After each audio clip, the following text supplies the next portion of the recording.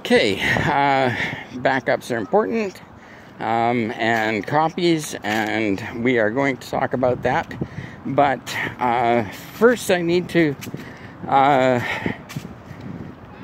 turn on something that, well, it goes back to my story about,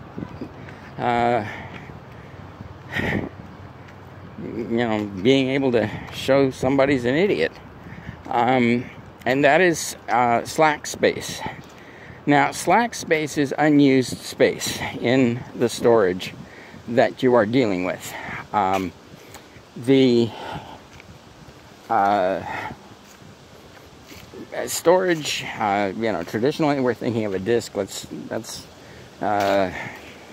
continue that for convenience sake anyways, and you can see, where you have to modify things for different types of storage. But anyways, there is the logical slack space, and that is when the disk is set up and formatted, and you have the little wedges, you have the individual tracks, and so on and so forth, and they're all of a fixed size. They will store a fixed amount of information. But file sizes, of course, can be any size. So when you come to the end of a file, you have a certain amount of information left over, and it probably is not going to fit precisely into the size of the track. So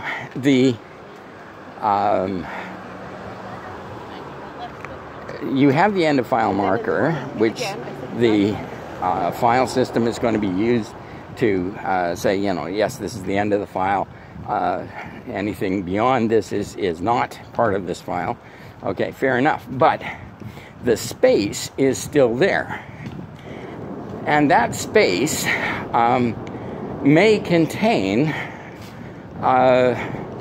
quite a lot of information from actually an unknown number of different files. The end of one file, the middle of another file, whatever is left over and hasn't been overwritten when you write the end of your file, that's slack space. And there's an awful lot of slack space on the disk. And as I said, in another area, going and recreating a file that I had deleted, overwritten,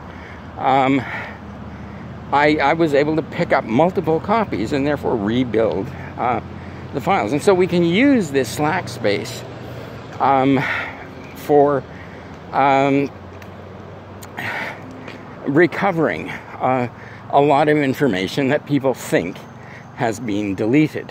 And of course, these days, first of all, has it been deleted or is it in the recycle bin? But even when it gets deleted, is it really deleted, or is that file just marked as, okay, this space is available?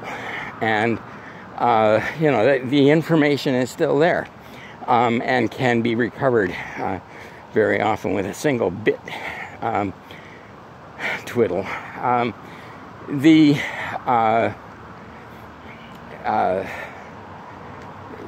And even, if that space has been partly overwritten, being used for some other file, part of that file may still be there. So you can have all kinds of information in that slack space. Now, this is logical slack space.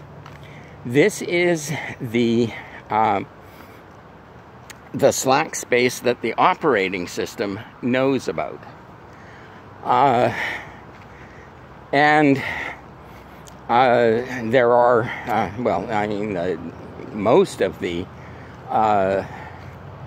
commercially available, widely used forensics tools use the operating system. So they're looking at this logical slack space.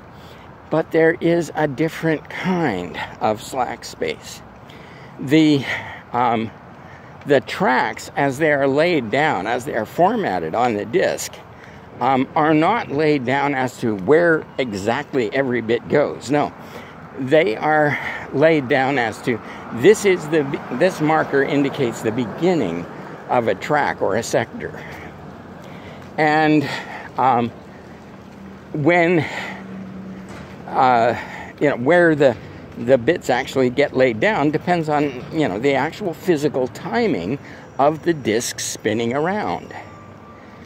And so it may not fill the entire space allowed for it by the markers that are laid down when you format the disk.